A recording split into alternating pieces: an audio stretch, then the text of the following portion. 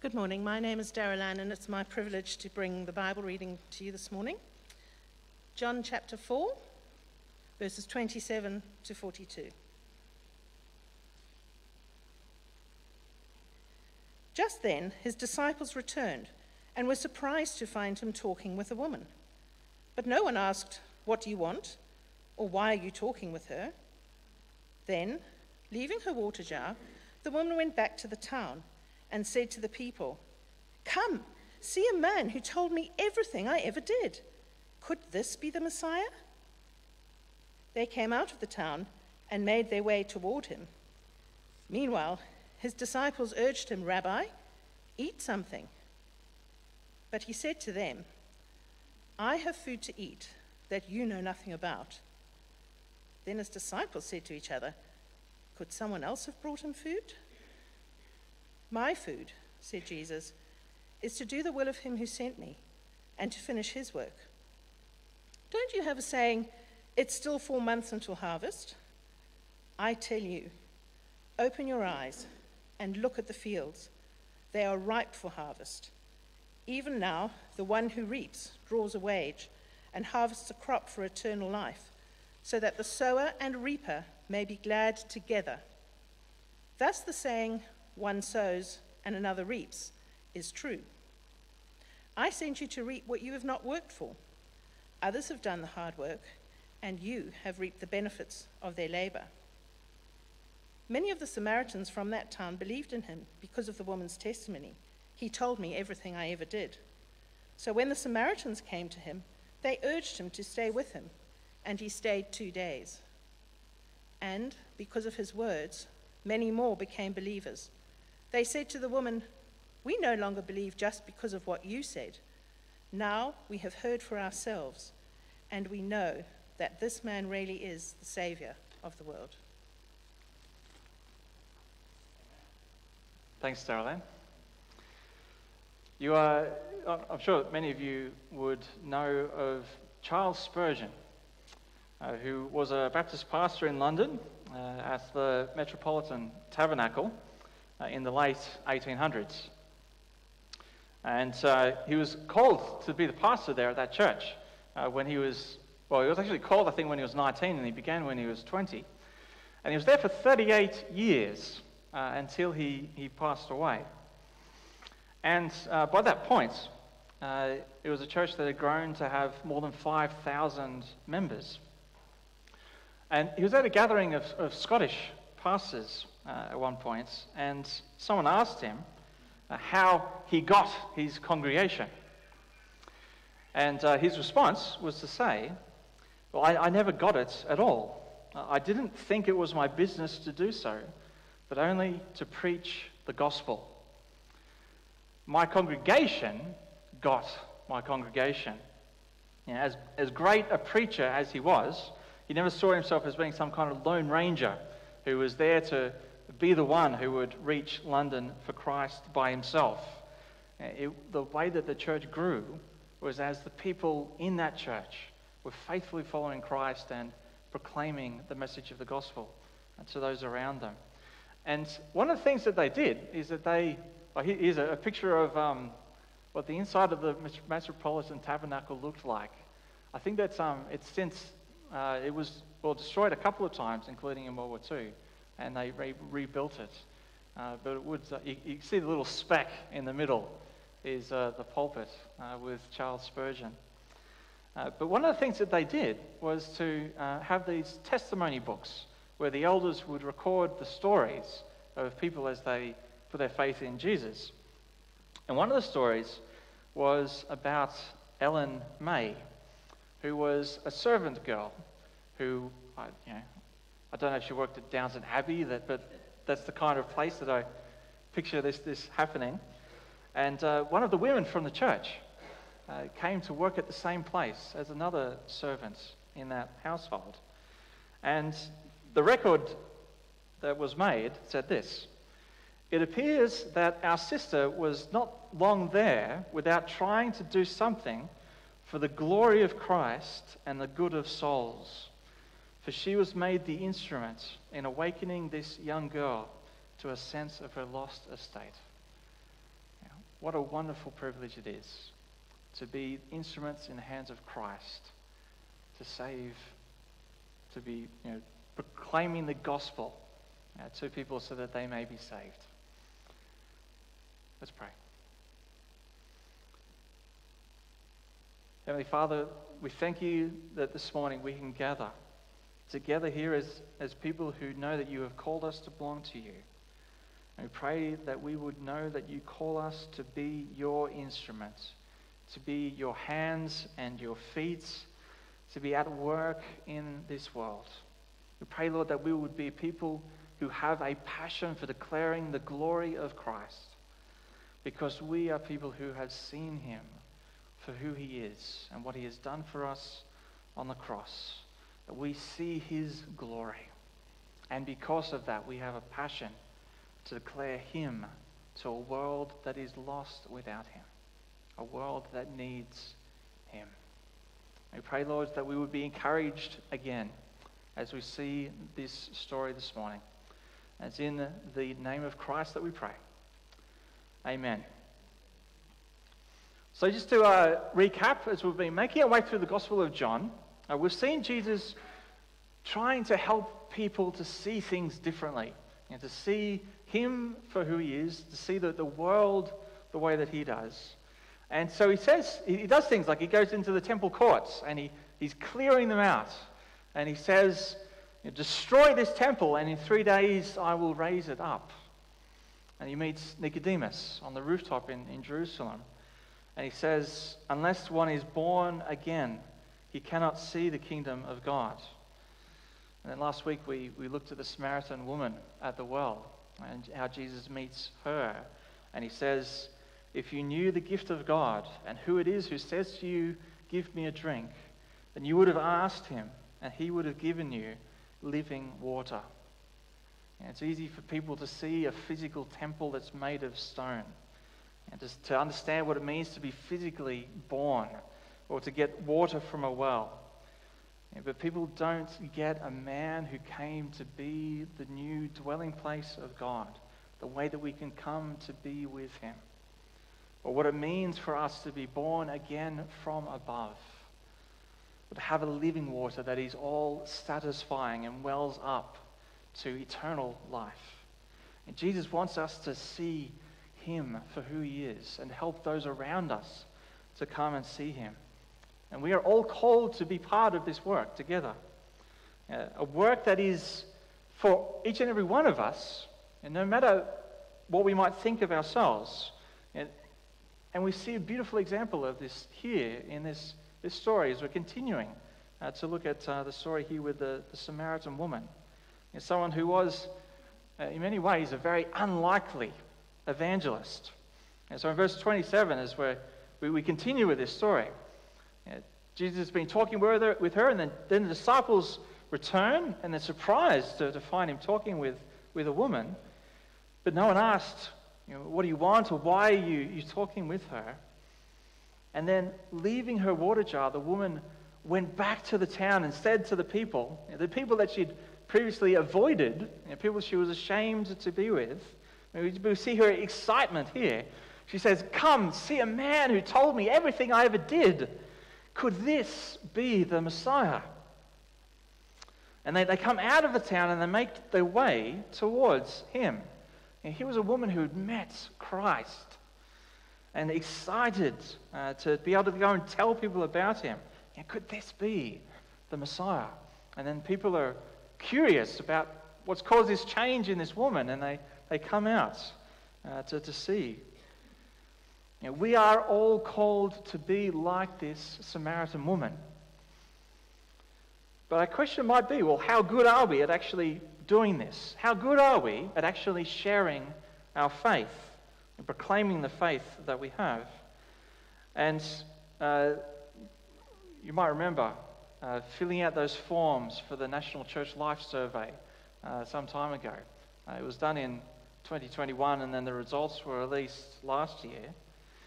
And as part of this, the Australian Baptists said, we need to have a think about how good we are at actually sharing our faith. So it included this little comic which says, "Look, all I said was, 'O Lord, show us how to serve you better.'" And this great mirror plonks into the ground, which took me a little while to figure out. But eventually, I think the idea is that we need to take a good look at ourselves in the mirror. Yeah? Are we actually sharing our faith with those around us? How are we going with that? So it was something that was specially done by Australian Baptists to study this particular question. And what we found, as you might expect, it is something that is very hard, to be willing to feel like we are actually equipped to share our faith and to be willing to do this. Not many people are completely at ease or feel very well equipped to do so. Only about 20% of people feel that way. And the rest of us might feel like we've I think, crashed on the moon here and wishing now we've got this great opportunity, a captive audience, wishing that we'd done that workshop on how to share our faith. We don't feel necessarily like we're very well equipped to be able to do that. Most of us have fairly mixed feelings about this. So we might wonder, well, how many people do actually go out and share their faith with someone who they might have met through some kind of secular context? They might have met them in the workplace or at a sporting club or a neighbour who lives close to them. How often do people actually go about sharing their faith? And this is a little bit tricky to see, but those three columns that are on the left,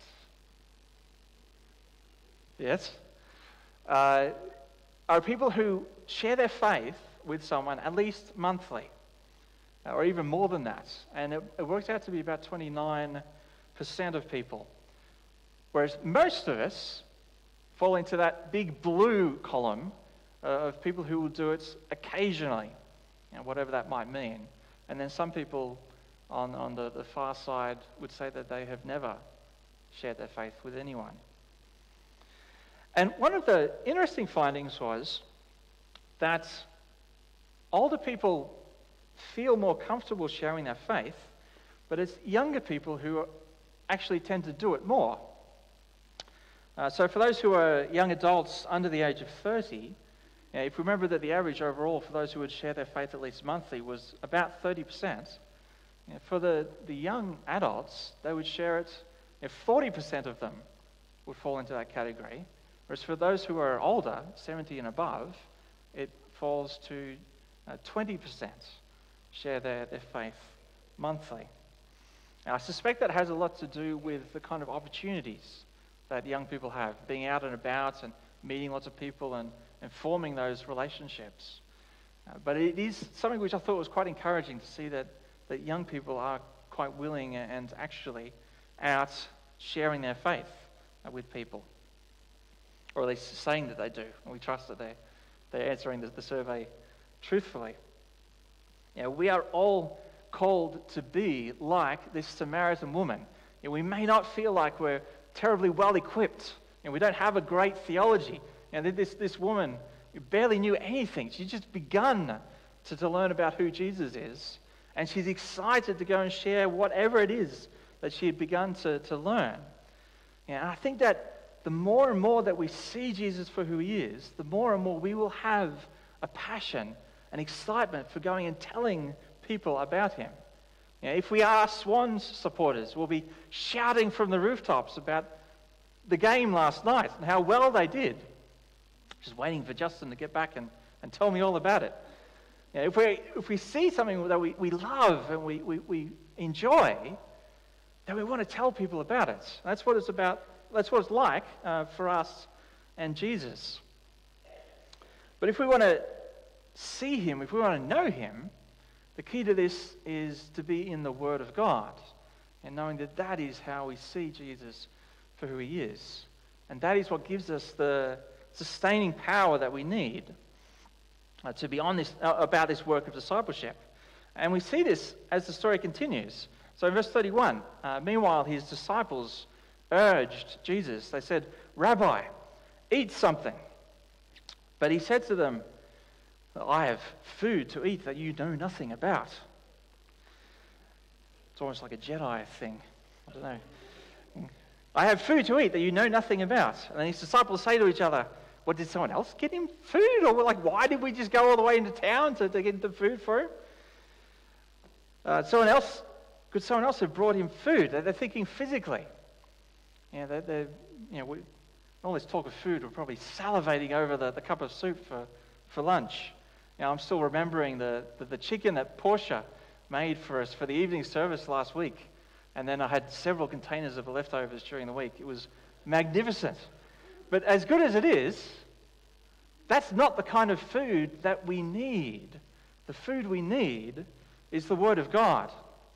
As Jesus says here, "My food is to do the will of him who sent me and to finish his work." And this is what keeps him going.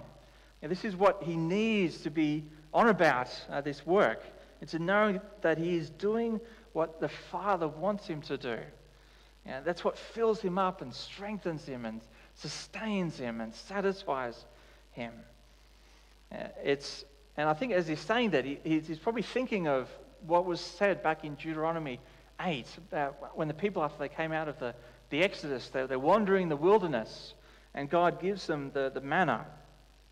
And in Deuteronomy 8, Moses says, "He humbled you, causing you to hunger and then feeding you with manna, to teach you that man does not live on bread alone, but on every word that comes from the mouth of the Lord." And the disciples ask Jesus what food he has. And he says, "I have been eating. My food is to do the will of my Father, to be about his work." So I've been talking with this Samaritan woman, telling her about her need of salvation. And brothers, I can tell you, I am full. He's nourished not from eating, but from showing love to this woman.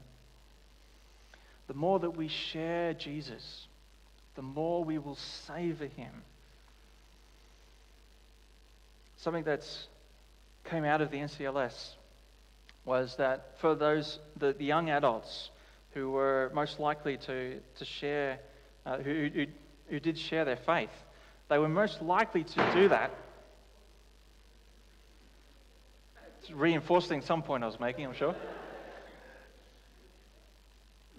They were most likely to share their faith when they were in an environment where it was fairly relaxed, and especially if they'd seen someone else do it, but also if they were at a time when they felt close to God. But I think that it is by them sharing their faith that is part of what makes them feel close to God. And when we give ourselves to his work, we get more of him. And we give and we get. And not financially, not physically, like the prosperity gospel movement might say, but spiritually. And when we serve in mission for God, it's a way of nourishing our soul on him. I wonder what it would mean for us as a church to say that our food is to do the will of him who sent us and to do his work. And I think that's, we need to know that we begin by saying that the power is in the gospel. The power to save people, the power of God to bring people to faith is the message of the gospel about who Christ is and what he's done for us. It's very easy to build a church.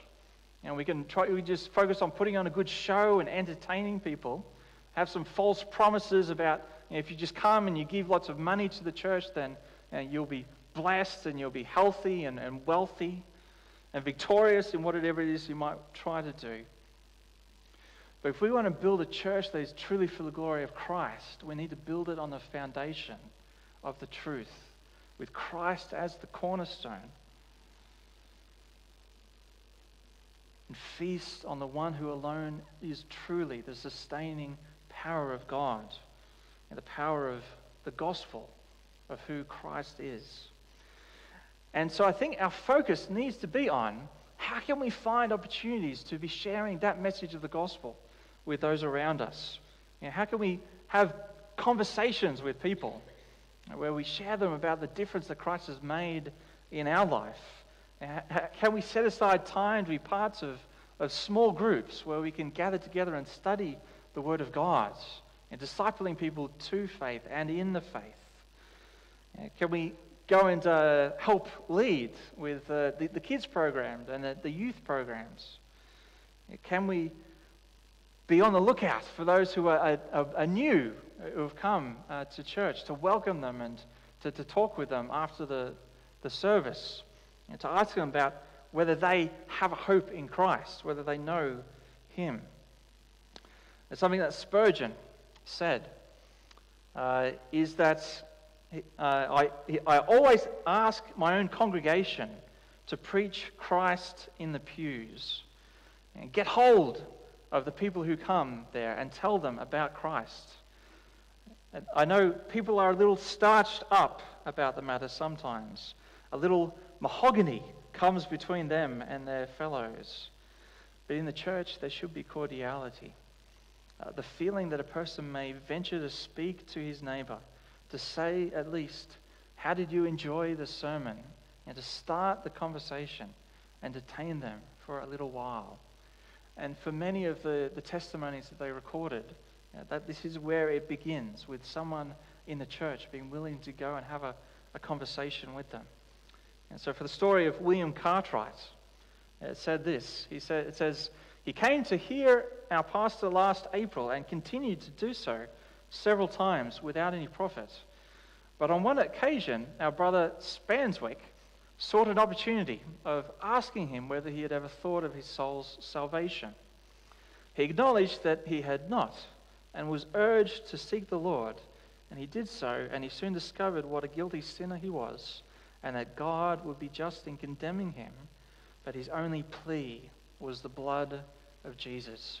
And he was a man who had listened to many sermons from Spurgeon himself, and yet what made the difference was someone who was willing to go up and talk with him about where he stood in terms of his faith.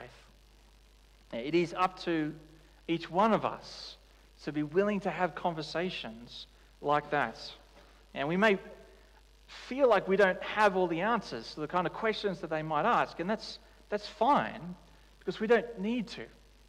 Evangelism is not supposed to be us out as a lone ranger. Evangelism is a team game. We do this together, and we have different roles in this, working as one body of Christ. And God designed it to be this way.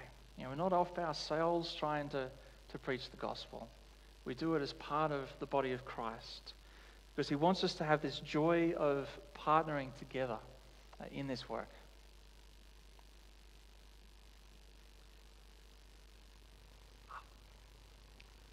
There we go. So as the passage continues, verse 35,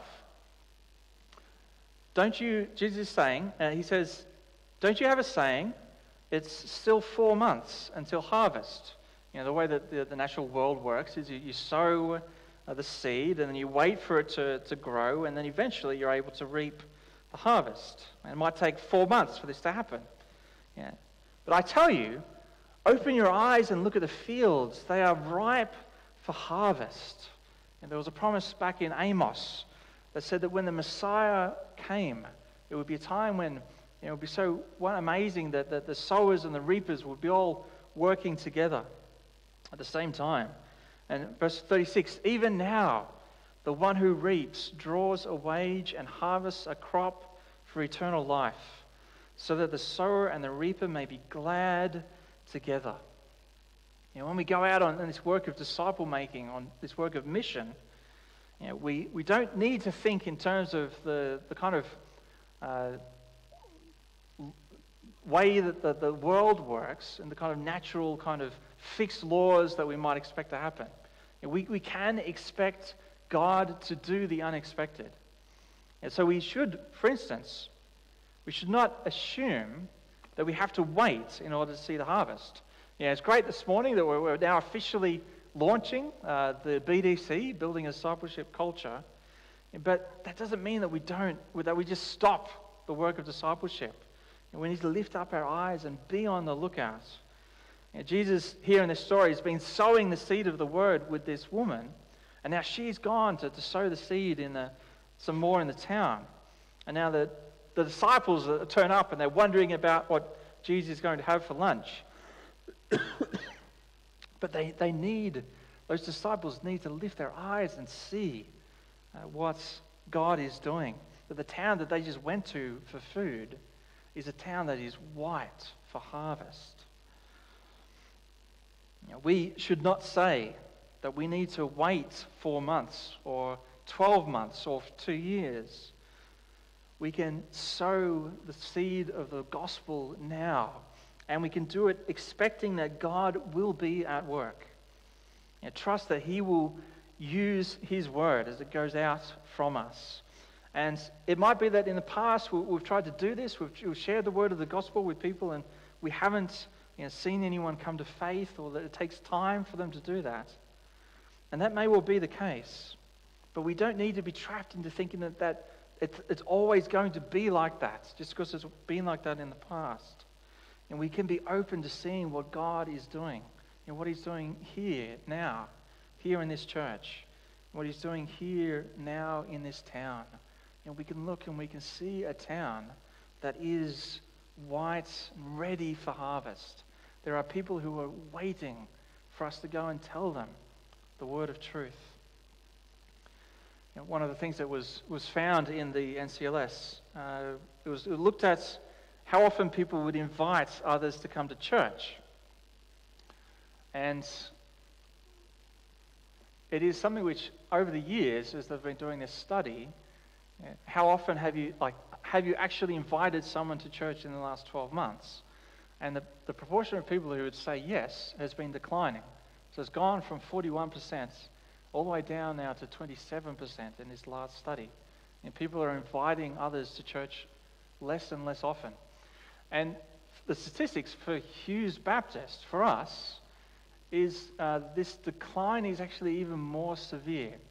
It used to be that we were, in that first study, we were better than the average. We were punching above our weight.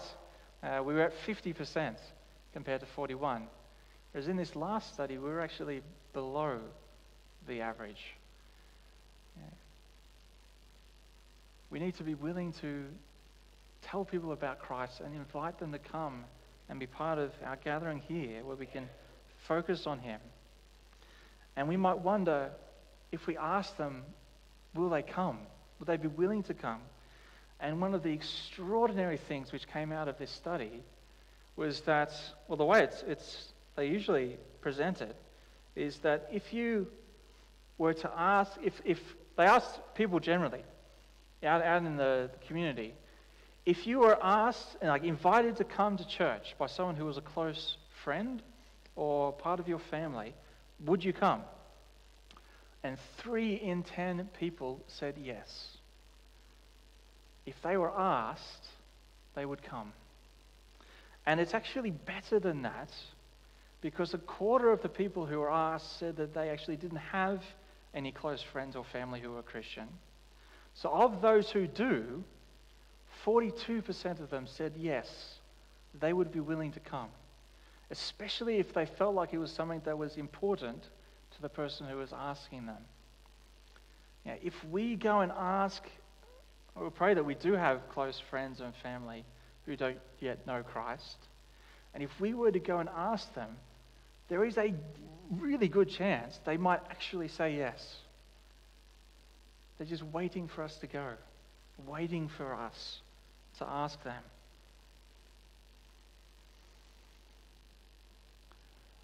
The other, we don't need to assume that we have to wait, and we can be doing this now. But we shouldn't assume that the person who sows will be the same person as the one who reaps. So in verse 37, thus the saying, one sows and another reaps, is true. Jesus says, I sent you to reap what you have not worked for. Others have done the hard work. And John the Baptist has already been here in this region. And now Jesus has been talking with this woman, and she goes into the town. And they've already been doing the hard work of sowing the seed. And now Jesus says to his disciples, and you have reaped the benefits of their labor. Now you see this crowd of people coming out from the town, wanting to know about whether this is the Messiah. And you can now reap the benefits of what has come before. Yeah, evangelism is a team game, and we have different roles to play in this. One of the other stories from the testimony books was about Charles Sandell. One of his co-workers invited him to go to the church and to hear Spurgeon, and he went for about 12 months. And this is what the book said. It says, he continued to attend without any apparent benefit, though he was frequently made to weep under the sermon. But during the absence of Mr. Spurgeon on the continent, he heard Mr. Radcliffe, who was a guest preacher, who was made the means of convincing him of sin. And after the service, he had some conversations with one of the elders, and he was enabled to trust his soul on Jesus. Now, he sat under Spurgeon for a year, but it was some random guest preacher who comes and an elder talking with him that made the difference. And this man came and put his faith in Christ. Now, we work together in sharing the gospel, and we have different roles in this. And some of us will be people who will sow the seed of the word into a person's life. And others will have the immense privilege of being there at the time when they come to faith. But there is encouragement for both of us. For those who sowed, the encouragement is to press on. We may not always see the fruits of our labor, but we can lift our eyes to the future and trust that God will be at work. And if we are the ones who are there able to reap, that we recognize that it's not all about us. There are many who have faithfully spoken into the life of this person before they have come and now put their faith in Christ. God's design is that we may be glad together. Mission is meant to be a joyful work, but it's not an easy work. It's not a safe work. There will be long seasons of sowing. An immense time when we will have immense battles with discouragement. And we need to keep on believing that God will be at work, and that the investment that we make into the lives of the people around us in sowing this seed is worth whatever sacrifice it might take. And then there will be seasons of harvesting. And in those times we may battle with all kinds of opposition. We might have difficulties in our families. We might have sickness. We might have conflict. We might have persecution. It will be hard. But there is always hope. Because we know that God is the one who is at work gathering his people. And that is what we see here in this story. In verse 39, many of the Samaritans from that town believed in him because of the woman's testimony. He told me everything I ever did. And so when the Samaritans came to him, they urged him to stay with them. And he stayed 2 days. And because of his words, many more became believers. And they said to the woman, "We no longer believe just because of what you said. Now we have heard for ourselves, and we know that this man really is the Savior of the world." And no one is beyond the grace of God. And if God has a people in a place like Samaria, he has a people in a place like Canberra. And he calls for us to go and sow and to reap a harvest for him. Let's pray.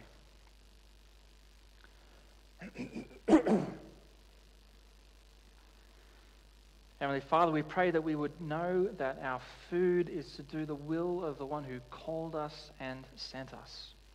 We pray that we would feed on the all-satisfying Word of God and the one who is the Word. that he would give us our strength, that he would sustain us, that he would be our all-satisfying Saviour. We pray, Lord, that we would be part of this great work of gathering your people, that we would sow the seed of the gospel, ready to reap a harvest that will be for the glory of Christ and for the good of souls. And it's in the name of Christ that we pray. Amen.